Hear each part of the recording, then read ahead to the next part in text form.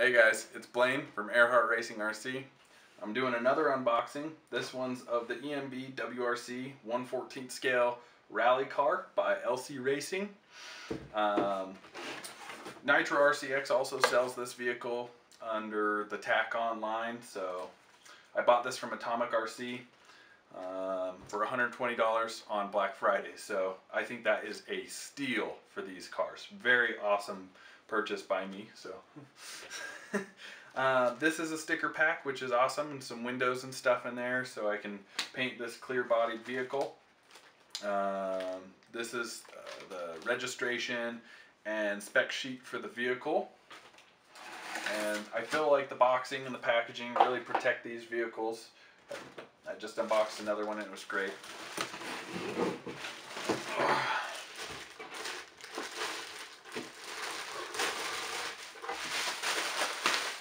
Alright, and this one will probably turn in my drift mobile. I'm not quite positive, but I got some drift wheels. I tried it on the Tacon Cavalry, and it did not drive at all. Like, it was just, maybe I'm a horrible drifter, but I think this thing has a better chance of being able to do that. But as you can see here, really nice looking rally car. Some aluminum parts on here.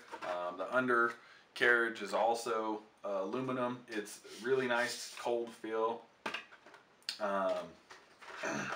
And we'll just get this body off so we can get a close-up picture for you guys. And I'll probably just drive a 2S LiPo in these vehicles, just like I do for all the rest. Move that over there. And we'll get a close-up shot of this vehicle.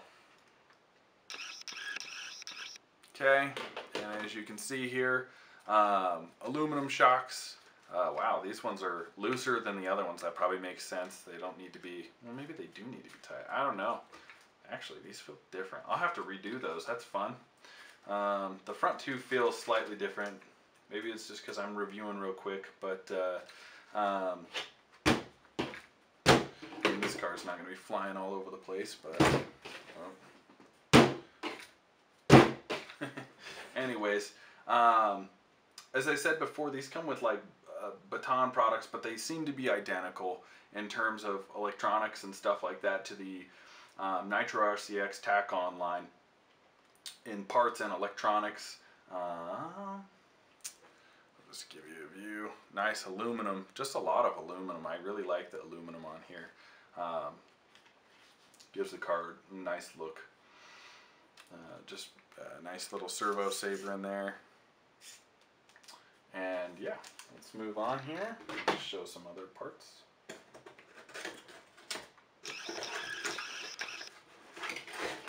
Alright, so we got a NIM battery.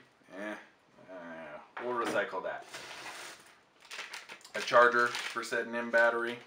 I won't need that either. These will all be converted to DIN. Well, I'll just put in my 2S LiPos since I have now a few of these. And then the radio, which I like these radios. I don't hate them. I mean, they work really well. I don't have problems with any sort of jitter or craziness or anything like that. They only require 4 AA's.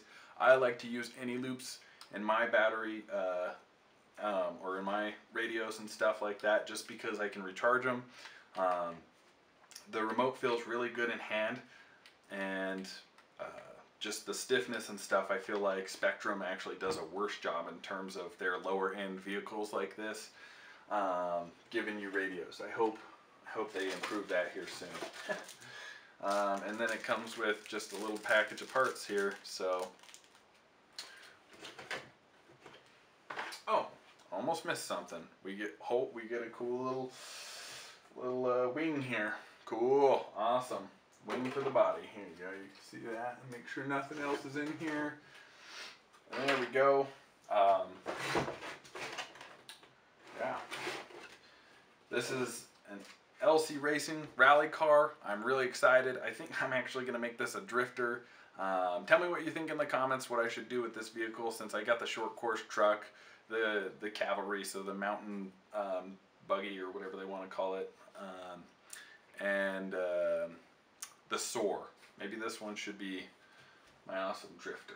So this is Blaine checking out.